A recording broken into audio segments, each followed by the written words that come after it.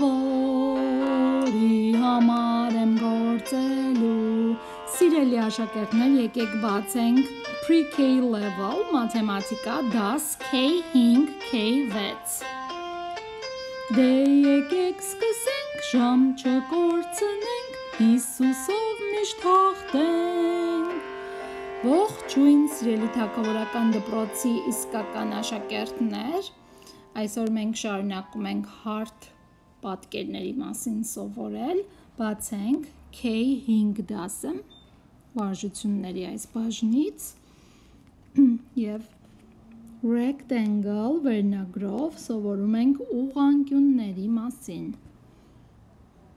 Կրկնեք միասին ուղղանկյուն rectangle։ Which shape is a rectangle? Որ պատկերն է ուղղանկյուն առաջինը։ Which shape is a rectangle?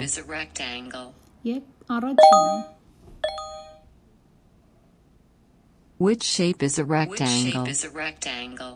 Որ պատկերն է ուղղանկյուն առաջինը։ Which shape is a rectangle? Մեջտեղինը։ Which shape is a rectangle?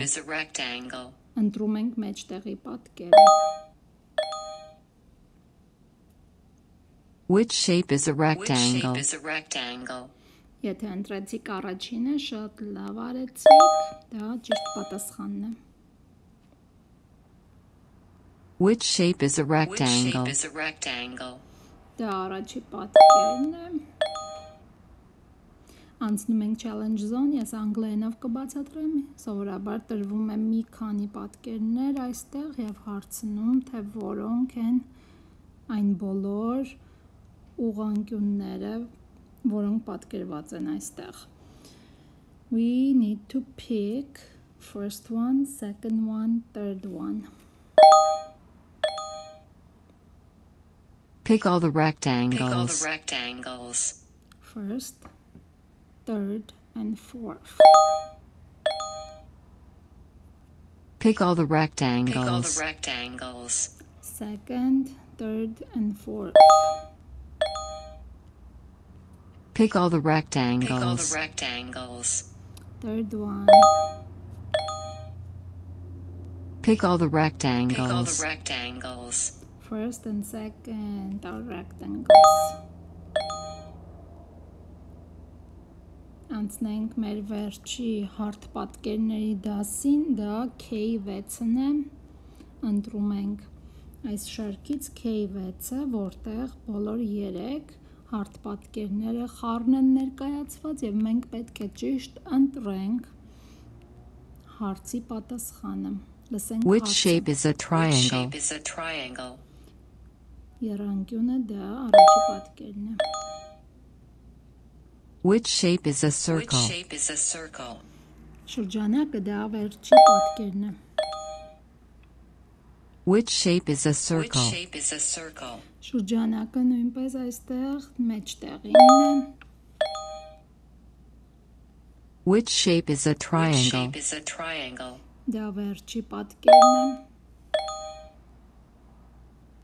Which shape is a square? Քառ անկյունը վերջի պատկերն է։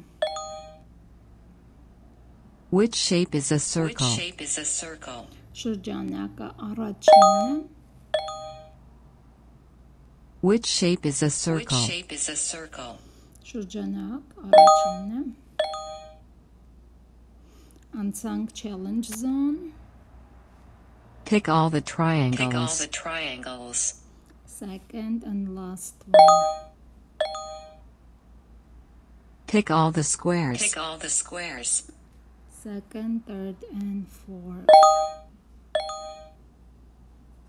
Pick all the squares. Second. Pick all the triangles. First. Pick all the triangles. First and second.